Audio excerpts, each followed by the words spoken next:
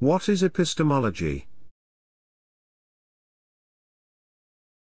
Epistemology comes from the two Greek words, episteme, which means knowledge, and logos, which means study. Hence, etymologically speaking, epistemology means study of knowledge. Formally defined, epistemology is that branch of philosophy which deals with the theory, nature, scope, and basis of knowledge, or which investigates the possibility of knowledge itself. Specifically, it analyzes the nature of knowledge and how it relates to similar notions, such as truth, belief, and justification. Some of the questions in epistemology are: 1. What is knowledge? 2. What do we know? 3. How is knowledge acquired? 4. What are the structures and limits of knowledge? And 5. What makes justified belief justified? It is important to note that the French philosophical tradition makes a distinction between theory of knowledge and epistemology, and defines the latter as the critical study of the principles, hypotheses, and findings of the various sciences. Defined in that sense, therefore, epistemology seeks to determine the logic, origins, value, and objective import of the sciences. Gaston Bachelard and Georges Canguilhem are the great representatives of the French school of historical epistemology, which is a major influence on Michel Foucault.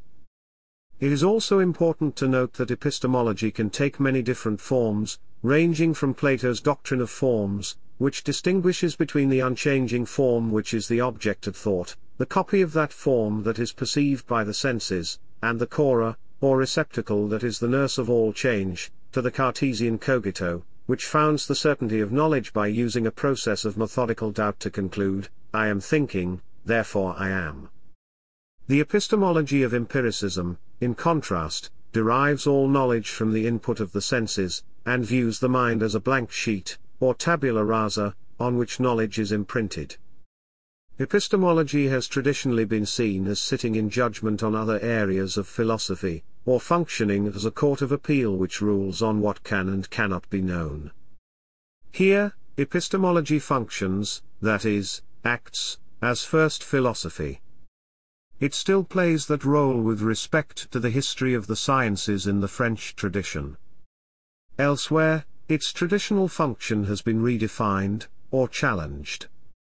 The tradition of analytic philosophy tends to displace the issue of epistemology towards the analysis of the nature, coherence, and meaning of propositions. Critics of foundationalism, like Richard Rorty, doubt the very possibility of a correspondence between knowledge and its objects, and question the need for any theory of knowledge, whilst Gianni Vattimo and Hayden White propose the hermeneutics of rhetoric as an alternative to the cast-iron certainties of epistemology. Feminist epistemology can take the form of the critiques of phallocentrism and phallogocentrism put forward by Hélène Cixous, Julia Kristeva, and Lucy Irigaray, who attempt to map a specifically feminine imaginary, and a new gender economy that can speak of and to women's needs and desires.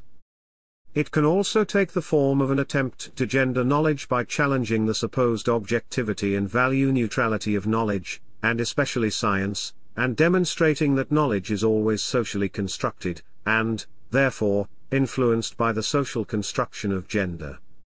Such gender critiques have been particularly significant in the social, biological, medical sciences, and often take as one of their starting points Foucault's thesis that any form of epistemology is also a regime of power.